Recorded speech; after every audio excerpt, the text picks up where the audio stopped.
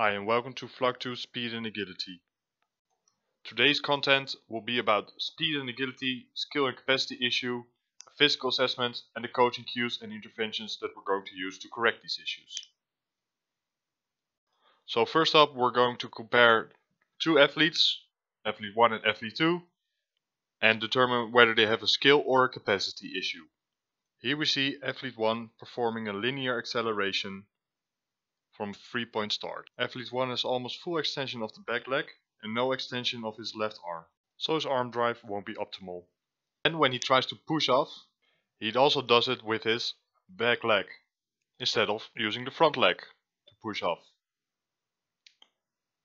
When he goes to his first toe off, you can see that his shin angle and back angle are pretty similar, but that he doesn't have a triple extension in the right leg. So now we're going to look for asymmetry on the other side, so on the right toe off. And we can see here that the angles have changed. He still hasn't reached full extension and his shin and torso angle don't align with each other. From the front, we can see that at the start he overpronates his right foot.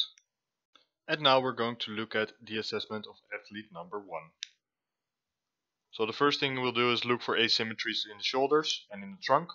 Because of the sweater it's a little bit harder to see. In the left picture you see some compensation when he fully flexes his right shoulder. You don't see the same compensation on the left, but that's also because he doesn't flex his left shoulder as much. Looking at the knee flexion we can see that the right seems a little bit more impaired than the left side. Next up we have the modified Thomas test to look for any restrictions of the iliopsoas or the rectus femoris. We can see that the hips are very relaxed, but his knees don't bend as much, so this may indicate a restriction of the rectus femoris. Next up we have the A-walk to see how his movement patterns are. We also do the A-skip and ankling. And we see that he has a problem with coordination of the arms and rhythm. We use the squat jump for leg power performance and the counter movement jump for reactive strength of the lower limbs. He performs better in the counter movement jump than the squat jump, which should be expected, so there's no capacity issue there. Athlete's 1 lack of skill may be attributed to his lack of triple extension during running, his limb coordination, his rhythm, and his history of movement as a basketball player, due to the fact that he's used to backstepping before taking off. And now we're going to watch athlete 2 to determine why he has a capacity issue. So compared to athlete 1 we see a flexion in the back leg, and we also see the left arm in extension to use for arm swing during the acceleration. And now we're going to the first toe off on the right side. So what we can see is that the athlete has already come up pretty high and that his shin angle and torso angle are not aligned with each other, but he does have full triple extension on the right leg. When we go to the left side, we see a much better shin angle compared to torso angle and also again triple extension on the back. He also seems to swing his arms more compared to athlete 1. When looking from the front, no additional information was gathered compared to what was already seen from the lateral point of view. And now we have the assessment. So first up we're going to look at the knee flexion. We can see that athlete 2 can't fully flex his knees, and that may indicate a flexibility or a mobility issue in the knees. We also use the modified Thomas test to assess if there is a shortening of the rectus femoris or the iliopsoas. It shows that both legs don't touch the table and the knees are still pretty straight, which may indicate decreased flexibility somewhere in the quadriceps or the hip flexors, or possibly both. We also look for mobility issues in the shoulder. We can see that athlete 2 elevates his right shoulder when left, and he doesn't have the same problem on the right. During the 8-walk he has a nice rhythm, and we can see that he dorsiflexes the foot in a rhythmic manner. Athlete 2 shows good arm movement, but does seem a little bit limited in the flexion he could produce in his hips. During the ankling we see a nice rhythm of the feet. Arms also move in a nice rhythm, and he also keeps his head in a neutral, relaxed forward-looking position. And now we're going to compare the squat jump versus the counter movement jump. and we can see that the counter movement jump is higher than the squat jump. So gathering from this, I think athlete 2 is mostly lacking in capacity due to his limited range of motion in the hips, knees, and the amount of horizontal force production he can produce during the start of the acceleration. And now we're going to part 2, the agility t-test, where we're going to look at the side step, the back step, and the braking, lateral and the forwards.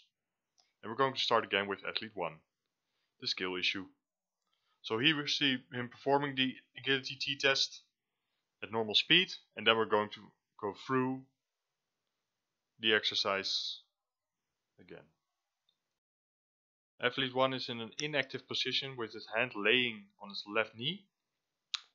When he goes to make the first switch to the left, we can see that he is not looking forward, he's opening the hip while the knee should be pointed forward. Instead of sidestepping, we can see that he opens the hips, externally rotates the left one and internally rotates the right one, and lets his arm hang loosely to the side. We can also see that the center of mass is pretty high up. Instead of braking with the left leg, he uses the right leg to brake and then goes to the left. During the back step, we can see that his center of mass is behind his feet, and what happens is that because they're behind his feet, it's easier to fall over, as you can see in this example. His lack of skill is due to a lack of technique, a high center of mass, and poor limb alignment. Now we're going to watch athlete 2 and see what kind of capacity issues he has. So first up we see him in normal speed, and then we're going through the whole process and see what we find when we slow it down. So first up, when athlete 2 has to brake, he already starts braking halfway. This may indicate poor eccentric braking force control. During the side step we can see that the center of mass is also pretty high up, but he does make smaller steps than athlete number 1 and engages the arms more. Whilst backpedaling, you can see that he keeps the center of mass in front of the feet to prevent him from falling over. So in athlete number 2 we can see that he can maintain a low center of mass without compensating in his lower back, and also that he has poor eccentric control because he has a hard time braking his acceleration. And now we're going to take a look at coaching cues and the interventions. So for athlete 1 I made the training program. This is his ramp warm-up. We start off with the standing transition arm drive, which you can use to improve the arm drive technique and the rate of rise rhythm. Next up we're going to the A-walk, where we want to see balance, the feet forwards and a stiff torso. Then we go to the A-skip, where we keep reinforcing the correct arm mechanics from shoulder, not the elbow, and the double leg contact with the grounded leg. And we use the ankling for tendon stiffness and to keep on the ball of the foot so that the ankle is dorsiflexed.